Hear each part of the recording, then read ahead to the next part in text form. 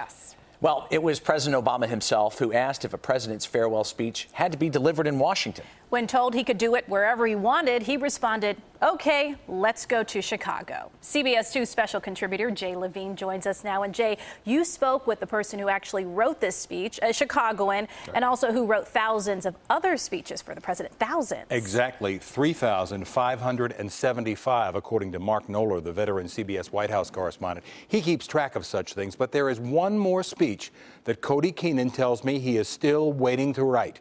And we've just learned he just may have to. The one speech I haven't written for the president, the only reason I've stuck around 8 years, is for the Cubs coming to the White House. Cody Keenan said he wanted to write one more speech for you, welcoming the Cubs to the White House. The president didn't answer the implied question. A top White House source said, "We'll let you know if I hear definitively."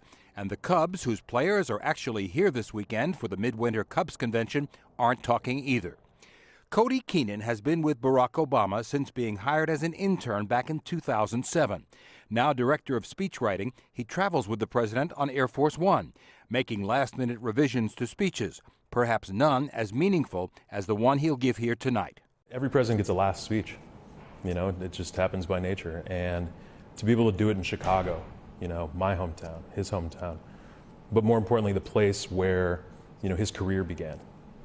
And he'll get to reflect on kind of the thread that runs through his career, which is when you bring people together and they get engaged and organized, that's when good things happen. You know, he'll probably get a little choked up talking about it because it means a lot to him. Keenan was one of those who briefed us on the speech he'd written for the president, describing it as a call to action for a new generation of activists. The Wrigleyville and North Shore native who graduated from Northwestern has had his share of serious as well as humorous moments with the president. That's him in the pirate outfit. They agree on most topics except baseball. I was there for the World Series, games 3, 4, and 5. I took my dad to one, I went with a friend to another, I took my sister to game 5. How did you get time off from a White Sox fan to go to a Cubs World Series game? I didn't ask.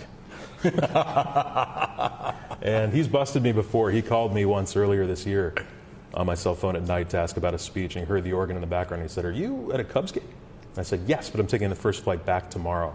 I didn't think you'd know." Until and unless the Cubs visit happens, Keenan's favorite moment involves another Chicago sports team. We were lucky enough to get the '85 Bears here back in 2011. Coach Ditka and Buddy Ryan are here together. And that was probably the most fun I've ever gotten to have writing a speech. As for whether Cody Keenan gets to write that Cubs White House welcome, well, the Cubs are together for the first time since November this week. The president is still in office for another week, and no one's returning phone calls, except for one highly placed source who says it is still being discussed. Don't rule it out. And within the last 5 minutes, a spokesman for the Cubs tells me we are still hopeful it'll happen while the president is still in the White House. I wonder if there's a tug of war going on between the Ricketts, some of the Ricketts family, since Todd Ricketts is... Are we mixing politics and sports? Is that what we're, maybe we are.